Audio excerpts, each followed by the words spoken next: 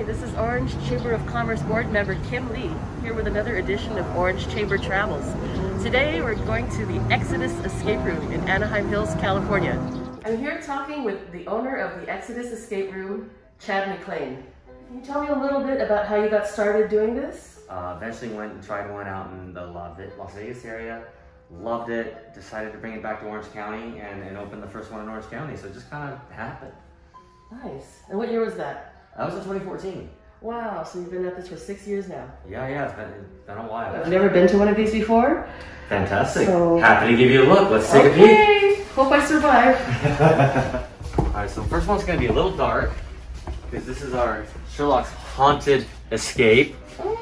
And you can kind of see it has a little bit of a haunted mansion feel to it, like Disneyland, if you will. We're the family-friendly escape room, so we have child pricing, in fact. And it's a private experience, so it's just you and your family. It won't be public booking, so it's a totally private experience. Very good. Have you made any other COVID precautions this year? Absolutely, of course. We have all the PPE out at the front counter. We are disinfecting and sanitizing between each and every group that comes. When you are here and in the parking lot, you text to check in and let us know you're here. We clear the lobby, make sure if there are another group going at the same time, they're already in their private experience, so the lobby is clear and sanitized when you come in.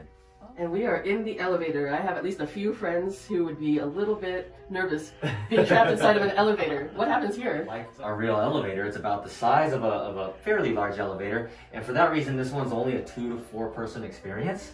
So, date night, double date night, yeah, you're gonna have to get out if you ever get stuck in an elevator.